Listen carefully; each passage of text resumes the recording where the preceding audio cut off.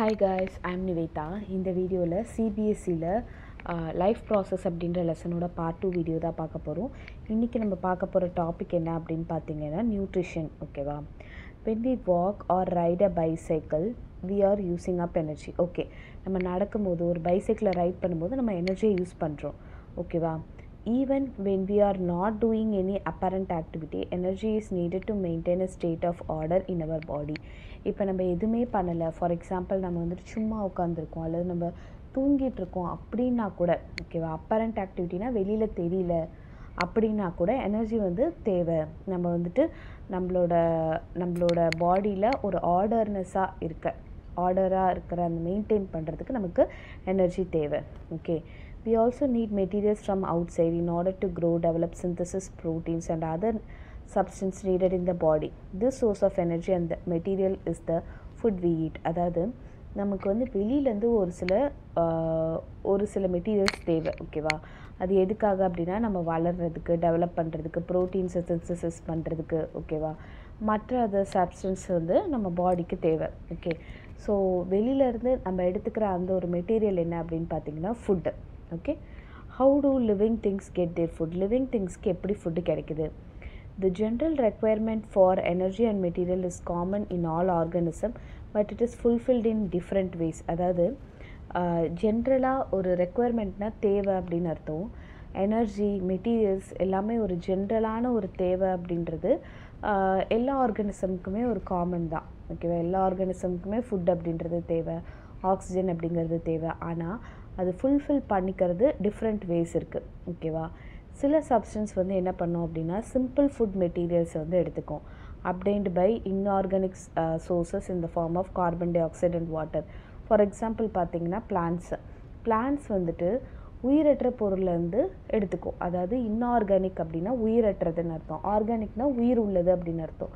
So plants வந்து எப்படி தன்னோட ஃபுட்டை வந்து மேக் பண்ணுது? Sunlight inorganic, like soil inorganic, carbon di oxide, water, இந்த மாதிரி உயிரற்ற பொருள்லேருந்து அது வந்து ஃபுட்டை வந்து தயாரிச்சுக்குது. கரெக்டாக? ஸோ அந்த மாதிரி இருக்கும். திஸ் ஆர்கானிசமை தான் ஆட்டோட்ராப்ஸ் அப்படின்னு சொல்லுவாங்க. So this include some green plants and some bacteria. சில பாக்டீரியாஸ் கூட அதுக்கு தேவையான ஃபுட்டை வந்து அதுவே ப்ரிப்பேர் பண்ணிக்கும். ஓகேவா? அதர் ஆர்கானிசம்ஸ், மற்ற ஆர்கானிசம்ஸ்லாம் utilize complex substances. These complex substances have to be broken down into simpler ones before they can be used up for upkeep and growth of the body. என்ன சொல்கிறாங்கன்னா, ஓகே, ஒரு type of organism என்ன பண்ணுது? Inorganic சப்ஸ்டன்ஸ்லேருந்து எடுத்துக்குது. இன்னொரு type of organisms வந்து, அதாவது நம்ம அனிமல்ஸ் இவங்கெல்லாம் என்ன பண்ணுறோம்? காம்ப்ளெக்ஸான சப்ஸ்டன்ஸை எடுத்துக்கிறோம். ஓகேவா? ஃபார் எக்ஸாம்பிள் இப்போ பிளான்ட்ஸே நம்ம காம்ப்ளெக்ஸ்ன்னு சொல்லலாம். ஏன்னா நம்ம பிளான்ட்ஸ் வந்து சும்மா எடுத்துக்க முடியாது, நம்ம அதை நல்லா சமைச்சு எடுத்துக்கிறோம். ஏன் அப்படின்னா அதுக்கு செல் வால் இருக்கும். அந்த செல் வால் வந்து நம்ம ஹீட்டு கொடுக்கும்போது அது பிரேக் ஆகும். பிரேக் ஆன பிறகு தான் அதை நம்மளால் சாப்பிட முடியும். ஸோ ஆடு மாடுலாம் என்ன பண்ணுது? அது வந்துட்டு அந்த செல் வாலை பிரேக் பண்ணக்கூடிய அந்த ஒரு என்சைமாக இருக்கட்டும், அதுக்கப்புறமேட்டு அதுக்குடைய பாக்டீரியாஸாக இருக்கட்டும், அதுக்கிட்ட இருக்கும். ஓகேவா? ஸோ அது மூலிமா அது வந்துட்டு இந்த காம்ப்ளெக்ஸ் சப்ஸ்டன்ஸை பிரேக் பண்ணும். ஸோ நம்மலாம் என்ன பண்ணுறோம் அப்படின்னா நம்ம எப்போவுமே எனர்ஜியாக இருக்கிறதுக்கும் நம்ம வளர்கிறதுக்கும் நம்ம இந்த காம்ப்ளெக்ஸான ஒரு சப்ஸ்டன்ஸை ஃபுட்டை வந்துட்டு பிரேக் பண்ணி அதுக்கப்புறம் நம்ம வந்து அதை யூஸ் பண்ணிக்கிறோம் அப்படின்னு சொல்கிறாங்க. To achieve this organisms use பயோகேட்டலிஸ்ட் called enzymes. So நம்ம அந்த ஃபுட்டை எடுத்துக்கிறதுக்கு நம்ம யூஸ் பண்ணுற ஒரு விஷயம் தான் என்சைம்ஸ் அப்படின்றது. ஸோ என்சைம் அப்படிங்கிறத பயோகேட்டலிஸ்ட் அப்படின்னு சொல்லுவாங்க. இப்போ ஏன் பயாலஜி அப்படின்ற பேர் வருது? பயாலஜினா study of plants and animals. So living திங்ஸை பற்றி படிக்கிறது தான் நம்ம பயாலஜின்னு சொல்லுவோம். பயோகேட்டலிஸ்ட் அப்படின்னா என்னென்னா உயிரினத்தில் கொஞ்சம் ஒரு சில விஷயத்த ஃபாஸ்ட் பண்ணும். கேட்டலிஸ்ட்னால் என்னென்னா ஃபாஸ்ட் பண்ணுறது. ஃபார் எக்ஸாம்பிள் இன்னும் சிம்பிளாக சொல்லணுன்னா, அம்மா வந்து வெங்காயத்தை வதக்கிட்டு இருக்கும்போது கொஞ்சம் உப்பு போடுவாங்க. உப்பு போட்டாங்கன்னா கொஞ்சம் ஃபாஸ்ட்டாக வெங்காயம் வதங்கும். புரியுதா? அதே மாதிரி ஆர்கானிசம்ஸும் வந்துட்டு என்சைம்ஸ் அப்படின்றது இருக்குது. என்சைம்ஸ் அப்படின்னா இன்னும் சிம்பிளாக சொல்லணும்னா, இப்போ நீங்கள் ஒரு ஆப்பிள் சாப்பிட்றீங்க அப்படின்னா அது டைஜஸ்ட் ஆக 10 hours ஆச்சுன்னா என்சைம்ஸ் இருந்துச்சுன்னா 2 hours டைஜஸ்ட் ஆகிடும். சரியா? ஸோ ஒரு விஷயத்தை ஃபாஸ்ட் பண்ணும். Thus, the heterotroph's survival depends directly or indirectly on autotrophs. Heterotrophsனால் நம்ம தான். ஆட்டோனா ஆட்டோமேட்டிக். ஓகேவா? ஆட்டோமேட்டிக்காக அதுவே ஃபுட் உருவாக்கும் அப்படின்றது bacteria, some bacteria and green plants. நம்ம heterotrophs, we are depend upon the autotrophs. So autotrophic organism அப்படின்னா அனிமல்ஸ், ஃபங்கை இதெல்லாமே வரும். சரி, இப்போ ஆட்டோட்ராஃபிக் நியூட்ரிஷனை பற்றி கிளியராக படிக்கலாம். Carbon and energy requirement of the autotrophic organism R fulfilled by photosynthesis. So autotrophic ஆர்கானிசத்துக்கு என்னென்னலாம் தேவை அப்படின்னா கார்பன் அண்ட் எனர்ஜி இது எல்லாமே அதுக்கு எதனால் பூர்த்தி ஆகுது அப்படின்னா ஃபோட்டோசிந்தசிஸ் ப்ராசஸ் மூலிமா. ஃபோட்டோசிந்தசிஸ்னால் ஃபோட்டோனா light, using sunlight they are preparing their own food. ஓகேவா? It is a process by which autotrophs take in substance from the outside and convert them into stored form of energy. என்ன சொல்கிறாங்கன்னா இந்த process மூலிமா autotrophs வந்துட்டு substance வெளியில் இருக்கிற சப்ஸ்டன்ஸை வந்து எடுத்துக்குது, அதை வந்துட்டு ஸ்டோர்டு ஃபார்ம் ஆஃப் எனர்ஜியாக மாற்றுது. ஓகேவா? அதாவது இப்போ வந்துட்டு நம்ம என்ன பண்ணுவோம்னா ஃபுட்டை ப்ரிப்பேர்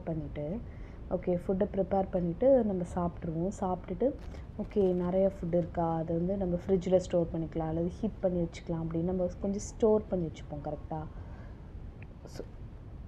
ஸோ அதே மாதிரி என்ன சொல்கிறாங்கன்னா ஆட்டோட்ராப்ஸும் ஃபுட்டை வந்துட்டு என்ன பண்ணுன்னா convert them into stored form of energy அப்படின்னு சொல்கிறாங்க. கரெக்டாக? சில ஃபுட்டை வந்து அது வந்து ஸ்டோர் பண்ணி வச்சுருக்கோம். This material is taken in the form of, அதாவது அது எந்த மாதிரி மெட்டீரியலாக எடுக்குதுன்னா கார்பன் டை ஆக்சைடு, வாட்டர் அப்படி எடுக்குது. அதை எப்படி கன்வெர்ட் பண்ணுது? கார்போஹைட்ரேட்ஸாக கன்வெர்ட் பண்ணுது இன் த presence of sunlight and chlorophyll. குளோரோஃபில்னால் அது வந்துட்டு ஒரு பிக்மெண்ட் மாதிரி. ஓகே, அந்த லீவ்ஸ் வந்து க்ரீனாக இருக்கிறதுக்கு காரணமே வந்துட்டு குளோரோஃபில் தான்.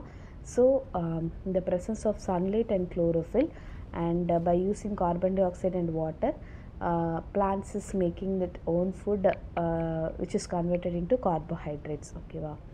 Carbohydrates are utilized for providing energy to the plants. Carbohydrates வந்து எதுக்காக அப்படின்னா அந்த பிளான்ட்ஸ்க்கு வந்து எனர்ஜி தேவை, அதுக்காக. We will study how this takes place in the next section. Carbohydrates which is not used in immediately or stored in the form of starch. அதாவது இப்போ நான் தான் சொன்னேன்ல, நம்ம டக்குன்னு வந்து நிறைய சாப்பாடு பொங்கிட்டோம் அப்படின்னா நம்ம என்ன பண்ணுவோம், நைட்டுக்கு வச்சுப்போம்.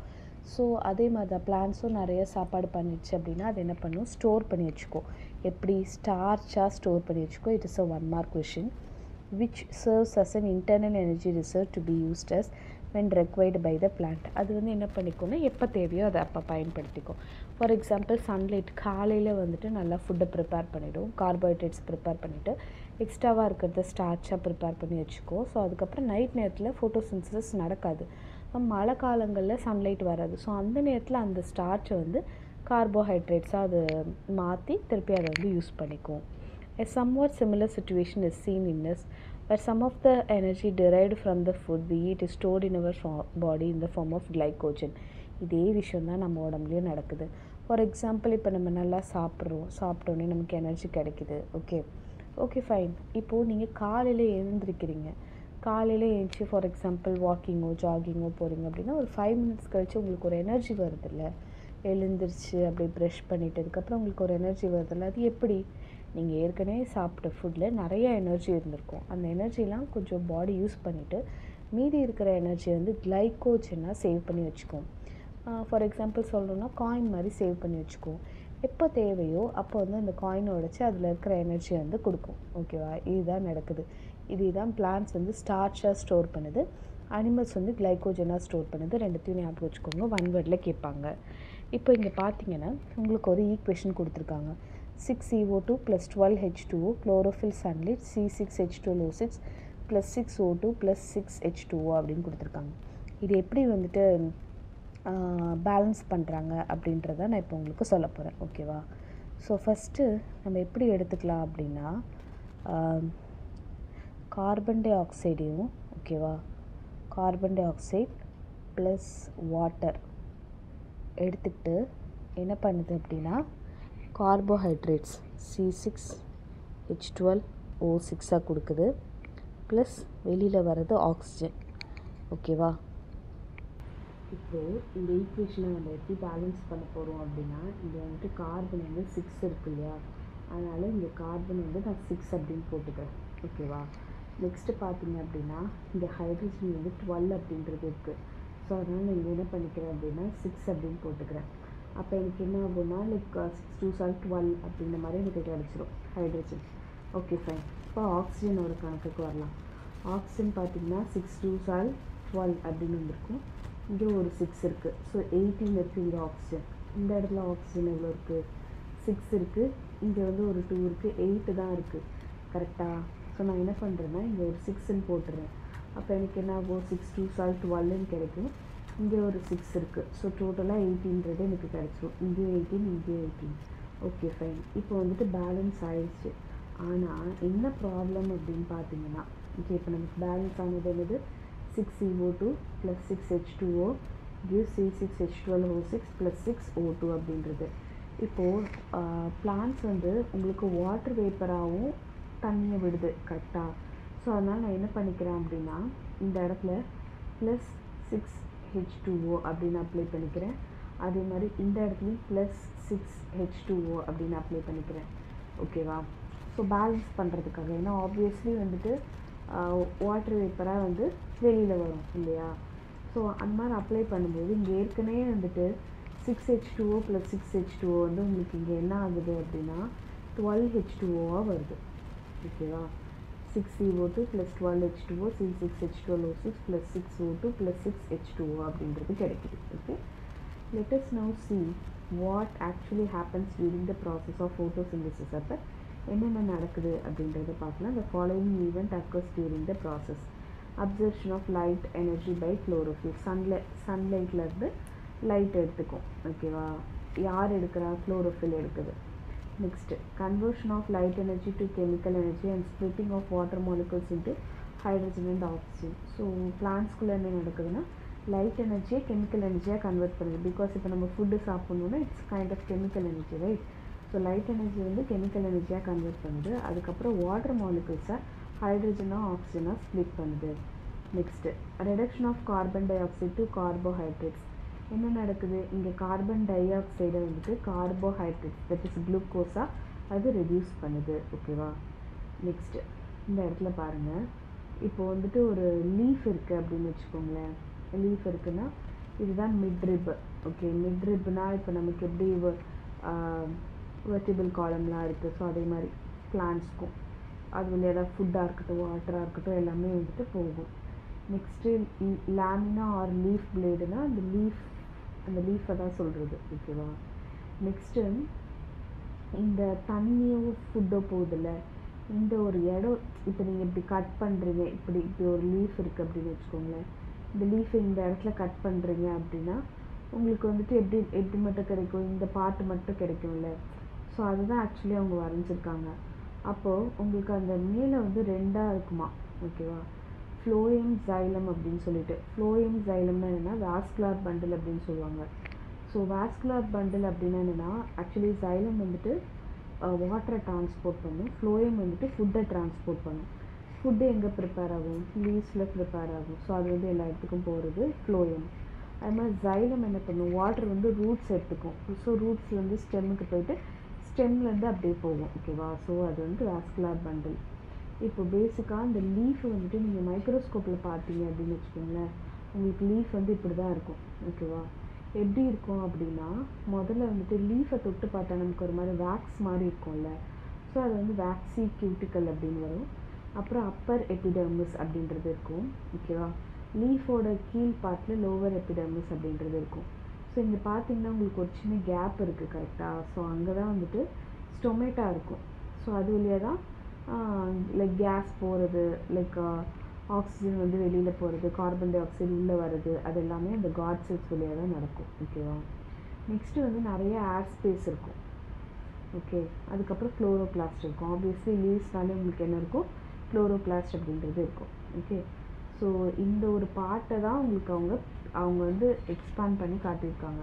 Okay, waxy cuticle, Appar epidermis, chloroplast, ஏர் space, God cells, lower epidermis அப்படின்னு சொல்லிட்டு இது வந்துட்டு கிராஸ் செக்ஷன் ஆஃப் லீஃப் அப்படின்னு சொல்லுவாங்க. Okay fine.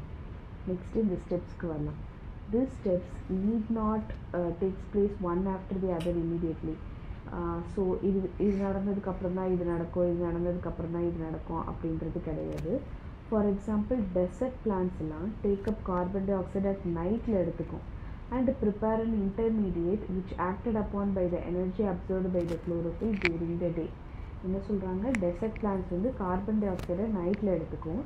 அதுக்கப்புறமேட்டு ஒரு இன்டர்மீடியேட்டை ப்ரிப்பேர் பண்ணும். இன்டர்மீடியேட்னால் இனிஷியலாகவும் இல்லாமல் ஃபைனலாகவும் இல்லாமல் நடுவில் ஒன்று ப்ரிப்பேர் பண்ணும், which is acted upon by the energy observed by the chlorophyll during the day. So அது வந்துட்டு அது வந்துட்டு காலையில் இந்த குளோரோஃபில் அப்சர்வ் பண்ணோம் இல்லையா, ஸோ அது கூட சேர்ந்து ஒர்க் பண்ணும் அப்படிங்கிறாங்க. ஸோ இப்போது நம்ம இருக்கிற இடத்துலலாம் வந்துட்டு காலையில் கார்பன் டை ஆக்சைடு எடுத்து அதை அந்த மாதிரி சில வேலைகளாக செய்யுதுல்ல. டெசர்ட்டை பொறுத்தவரை உங்களுக்கு வந்துட்டு கார்பன் டை ஆக்சைடு நைட்டில் எடுக்கும் அப்படின்னு சொல்கிறாங்க. ஓகேவா? Let us see how each of the components of the above reaction are necessary for photosynthesis. Okay, if you carefully observe the cross section of the leaf under microscope, you will notice that some cells contain green dots. சில செல்ஸில் green dots இருக்கிறத உங்களால் பார்க்க முடியுதுல்ல. this green dots R செல் ஆர்கனில்ஸ். செல் ஆர்கனில்ஸ்னால் உறுப்புகள் அப்படின்னு அர்த்தம். அந்த உறுப்போட பேர் என்ன? Chloroplast, which contain chlorophyll. So இது ஒரு 1 மார்க் கொஷின். குளோரோபிளாஸ்ட் அப்படின்ற ஒரு செல் ஆர்கனில் தான் குளோரோஃபில் இருக்கும். ஓகே, அந்த எப்படி வந்துட்டு குளோரோஃபில் ஃபோட்டோசிந்தசிஸ்க்கு எசென்ஷியல் அப்படின்னு சொல்லிட்டு ஒரு ஆக்டிவிட்டி நம்ம பார்க்க போகிறோம். ஓகேவா? Okay fine. Take a potted plant. ஒரு பிளான்ட் எடுத்துக்கோங்க. அதில் வந்துட்டு variegated leaves, for example money plant அல்லது க்ராட்டான்ஸ் எதுவாக இருந்தாலும் இருக்கலாம். Keep the plant in dark room. சன்லைட்டே இல்லாத ஒரு ரூமில் வந்துட்டு ஒரு 3 days வச்சுருங்க. So that all the starch gets used அப். அப்போ என்ன பண்ணும், நான் சொன்னேன் ஸ்டார்ச் வந்துட்டு அதை சேவ் பண்ணி வச்சுருக்கோம் அப்படின்னு சொல்லிட்டு. ஸோ 3 days சன்லைட் இல்லைன்னா அந்த ஸ்டார்ச் எல்லாத்தையும் அது யூஸ் பண்ணிடும். Now keep the plant in sunlight for about 6 hours அந்த சன்லைட்டில் எடுத்து வைங்க. Plug the leaf from the plant. அந்த பிளான்ட்லேருந்து லீஃபை எடுத்துருங்க. Mark the green areas in it and trace them on the sheet of paper.